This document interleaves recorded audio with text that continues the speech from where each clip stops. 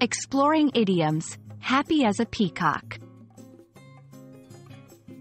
Hello, and welcome to our English learning channel. Today, we're going to dive into a colorful and interesting idiom, happy as a peacock. This phrase is not only vivid in its imagery but also rich in meaning. Understanding such expressions can add depth to your English skills, so let's get started.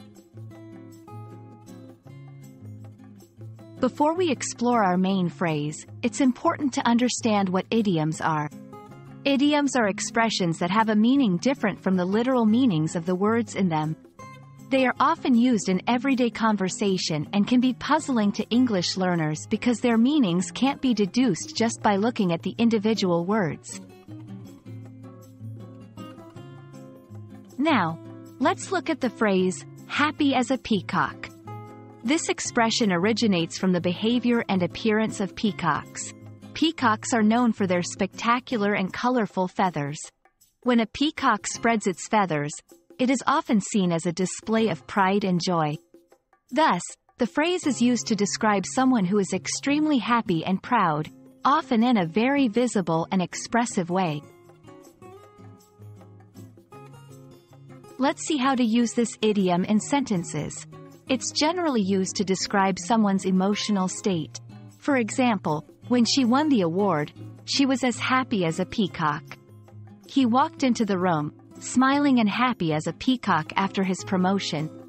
Notice how the phrase vividly conveys not just happiness, but a kind of happiness that is showy and noticeable. It's interesting to note that idioms can vary across cultures.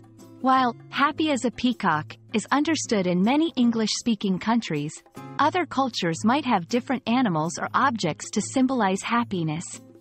This shows how language can be influenced by cultural perceptions and natural surroundings.